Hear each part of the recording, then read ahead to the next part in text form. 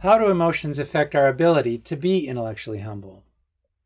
Because emotions play an important role in cognition in general, we have good reason to expect they'll play an important role in intellectual humility. Emotions help focus attention. They interrupt other behavioral and cognitive inputs. Emotions organize people toward goals, needs, and concern, and motivate people toward addressing those specific actions. Emotions can help guide decision-making. Emotions can also inhibit intellectual humility, overwhelming thought, and causing us to return to entrenched positions. For example, there is evidence that people bias or distort their perceptions and concepts and judgments to protect themselves from negative emotional states. Literature on terror management theory provides another interesting avenue of research regarding the way emotion biases cognition. Terror management theory holds that anxiety about one's death is managed, at least in part, by validating one's current cultural worldview, leaving people closed off to alternative worldviews. A natural place to study the role of emotion in intellectual humility is in the arena of disagreement. Of particular interest is the relational dynamics involved in disagreement as the occasion for the introduction of emotion into thought. And then when we disagree, studies show that there is a heightened physiological arousal. Our hearts beat faster and emotions flood our cognitive processes.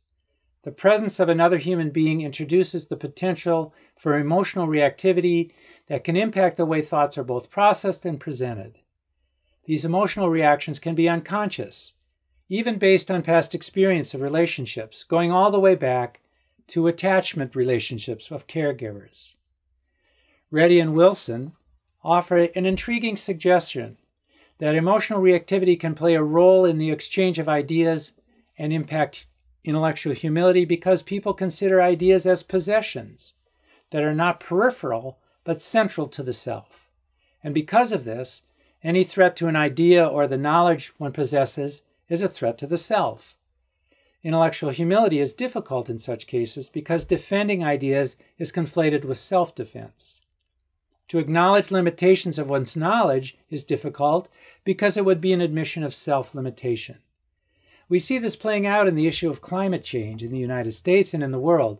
Those who deny climate change do so often out of a sense that to make the changes necessary to combat climate change offers a threat to their way of life, and therefore they deny that humankind influences the climate.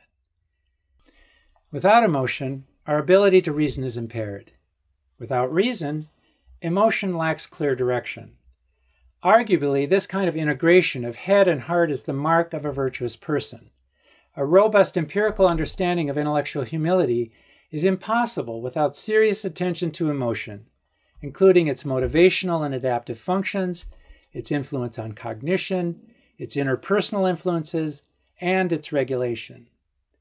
Different strategies for facilitating intellectual humility in epistemic partners, either accessing and evoking their emotions or attempting to manage and control them, will depend on a number of factors, including the topic of conversation, the context, the emotional history between the interlocutors, various personality factors, their level of emotional arousal, the emotional content involved, etc.